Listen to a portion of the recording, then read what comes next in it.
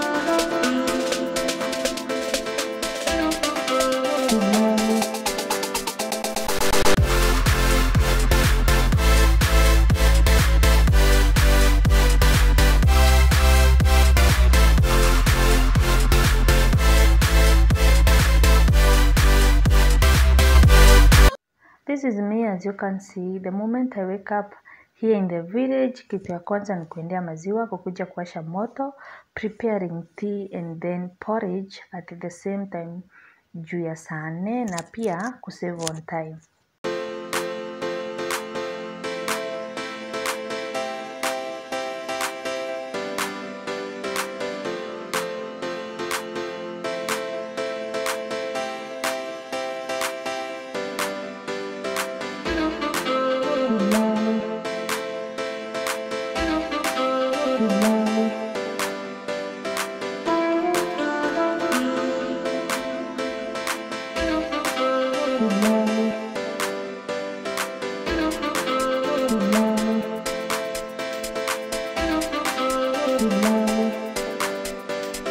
These are one of the morning hustles here in the village because at least you have to do everything very fast and set yourself to go to the shamba before the sun is so hot.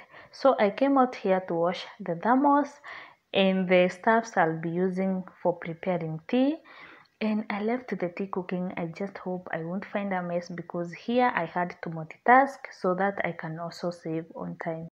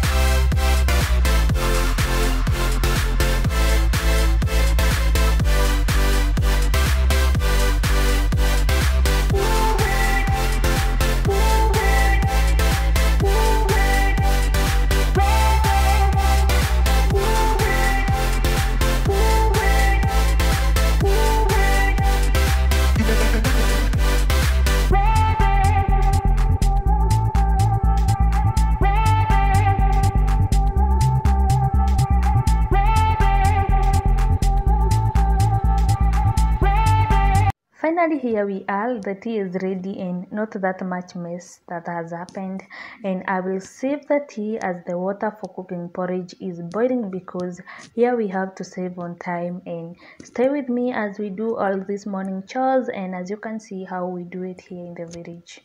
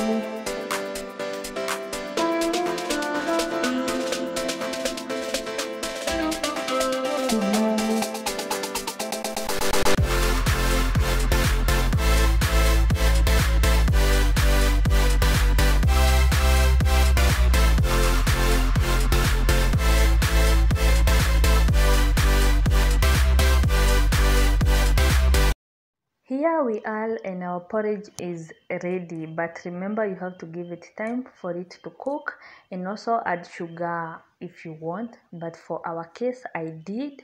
And now it's time to serve. Please comment in the section below on how you serve your porridge in your village, because I understand we have different cultures and this is how we do it here in the village. For us tunaweka tu kwa kibuyu na iko sawa.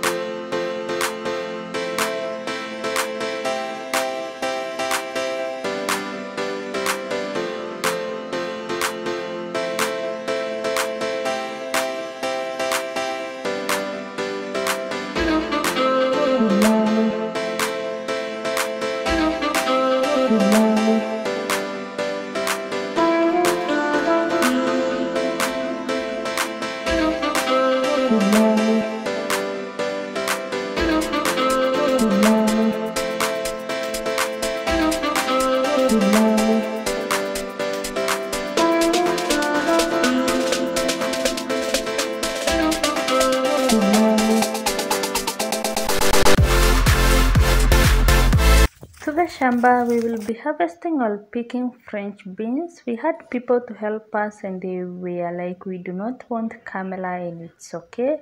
I will still show you every step and we will also move with you to the center.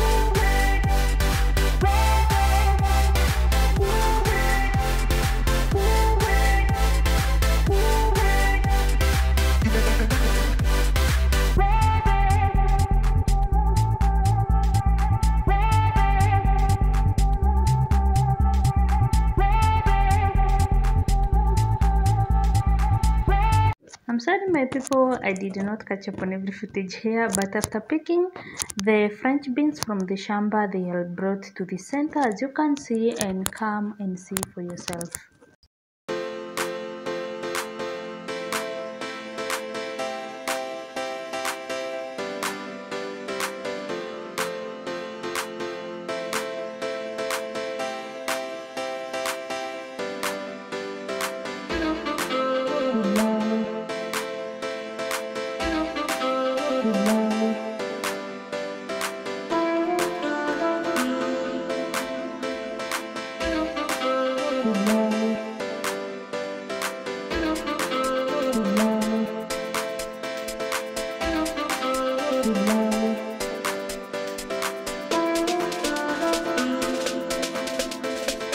To this center, this is what you do. The first thing is you sort your French beans out, you arrange them in crates, and you have to wash if they are dirty. After that, you weigh and you document your kgs, and here you don't just do your own things, because the workers here are very strict and they counter check on everything.